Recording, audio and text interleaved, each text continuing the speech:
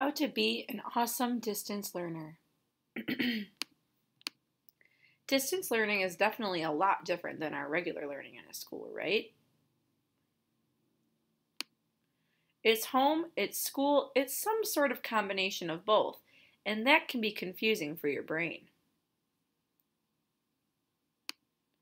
Your mission is to figure out how to be an awesome distance learner. You can do it.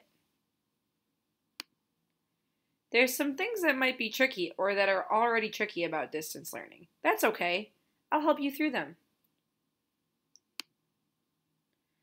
Here's what you'll be doing on Seesaw.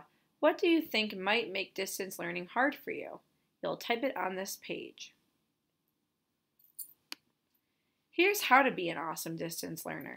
Find your learning spaces. Be respectful. Try your best. Have fun during the day, not on a screen. Ask for help.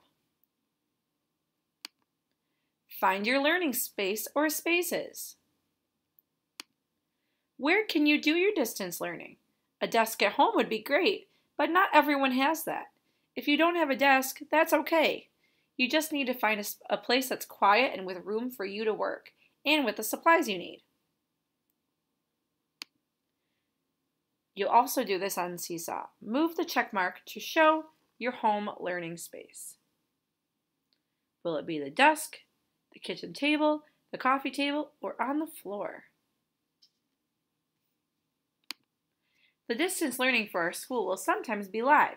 That means your classmates and teacher will all be on devices at the same time, listening and watching together. Your computer or tablet screen is another learning space. Just like there are expectations for students in class at school, there are expectations for distance learning too. They help everyone to get their brain in learning mode. Class rules: be respectful, be responsible, be safe. You get dressed for school in our building, and you should get dressed for school online. It's okay to still be comfy, but no pajamas or costumes. If we're using video, that means I want to see your face. Check to make sure your whole face is in the middle of the screen. Backgrounds are cool. It's okay to use a background.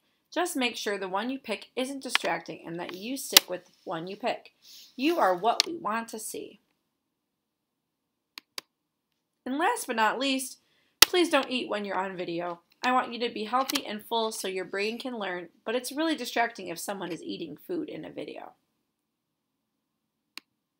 Here are some more expectations that are specific to our class.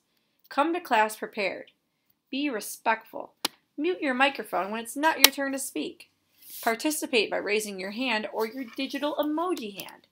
Use your real first and last name when logging into Zoom. Focus on your learning with your eyes on the screen and your ears listening. Ask for help if you have any questions.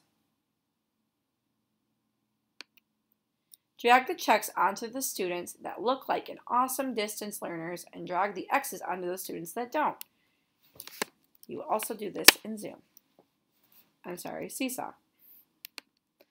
Be respectful. Communicating online is different than talking to someone in person, but it's still super important to show respect. If it would be hurtful to say in person, it's hurtful and not okay to say online. Chats and messages are for asking and answering questions to make sure you understand what is going on, not for chatting with your friends. Just like in school, only one person should be speaking at a time. This way, we can all hear what someone is saying. One way to make sure this happens is for students to be muted when it's not their turn to speak. This also helps make sure noises in your home don't accidentally become part of our video lessons. Sometimes we might have a chance to all talk together as a class about things that aren't related to what we're learning, just to enjoy our time together. There are some things you still shouldn't talk about or share with the class, things that should be kept personal or private. Try your best.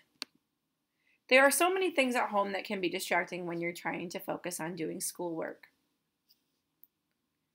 Lots of things. There's a baby sister, video games, TV, music, loud noises like your dog or the trash. Also, our brains are used to home time being about family, chores, relaxing, and playing. That can make it a little trickier to turn our brains to learning time. And you are probably adjusting to the fact that your parent or parents are now also your teachers. Teacher, parent, both? It can be helpful to set a specific time each day that you will sit in your learning space and do work.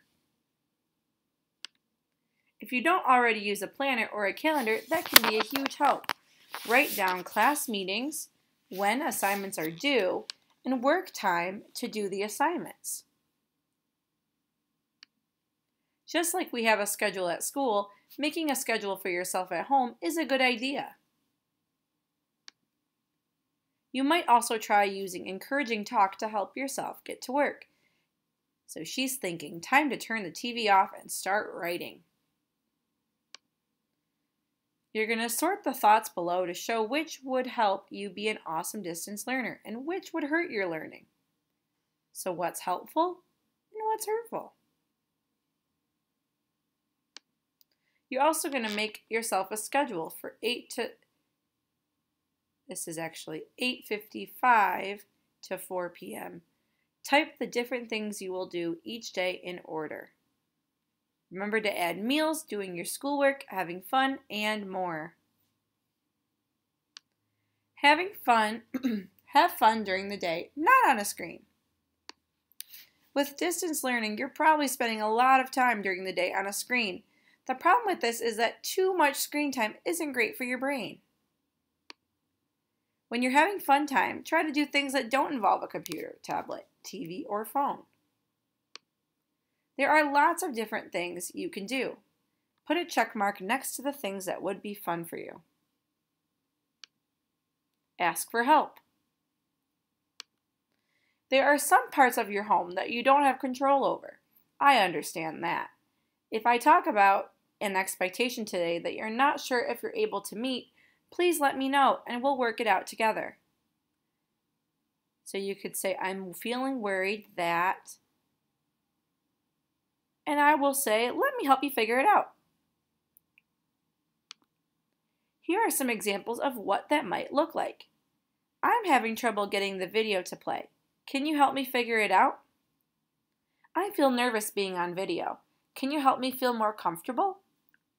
My mom doesn't know how to help me with this math, but I'm super confused. Who can I ask to help? Which of these challenges do you think you might experience during distance learning? Put a check mark on the ones you think you might have challenges with. What are some of your first thoughts about distance learning? You'll type these in Seesaw. You're also going to write what you are worried about with distance learning, because sometimes we have those thoughts. You're also going to write about what might be something good or exciting about distance learning. We are in this together. I know you will be an awesome distance learner.